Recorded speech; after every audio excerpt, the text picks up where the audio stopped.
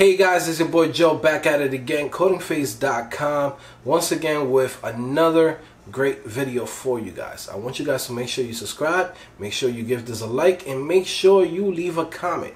So we are going to talk about 5 different things that you need to succeed as a freelancer or a remote developer. Number 1, you need to be comfortable with HTML, CSS. A lot of times you're going to deal with clients that's just going to give you a design and they're going to tell you, hey, could you build this for me? That's it. That's the only thing that they'll tell you, right? Build this for me. A designer gave it to me. Can you build it?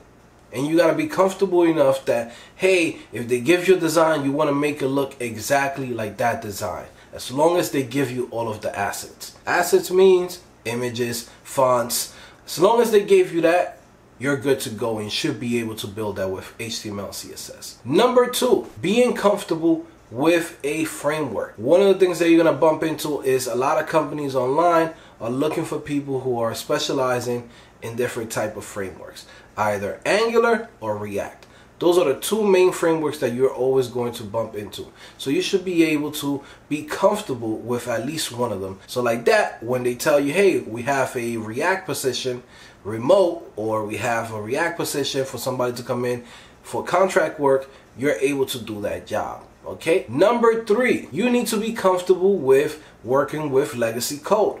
Okay. So if you know JavaScript and you're very comfortable with JavaScript, you should be able to say, hey, I'm gonna be able to work on any type of project they throw at me.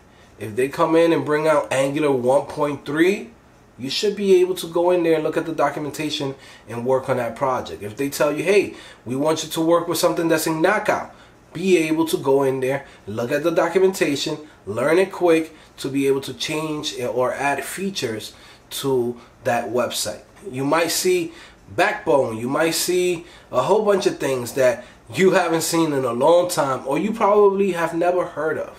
Okay, so working with legacy code is key. Number 4, working with a CSS framework. Now you're asking yourself, Joe, if I could build this on my own, why would I learn any CSS framework? Why would I learn Bootstrap? Why would I learn Booma.io? Well, you're going to bump into a lot of clients who have code that is being built with Bootstrap. And not even Bootstrap 4. We're talking about Bootstrap 3. So you need to know at least one of the 3 main CSS frameworks, which are Foundation, Bootstrap, and good old Booma.io. Okay. Number 5, being reliable.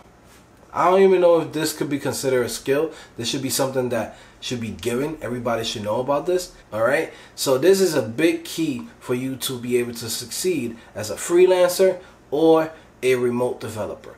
Because you need to be able to say, hey, if a client comes in and tells me I need this by Friday, the work should be done by Friday. You can't come in with a story, oh, my dog went across the street, he got hit by a car.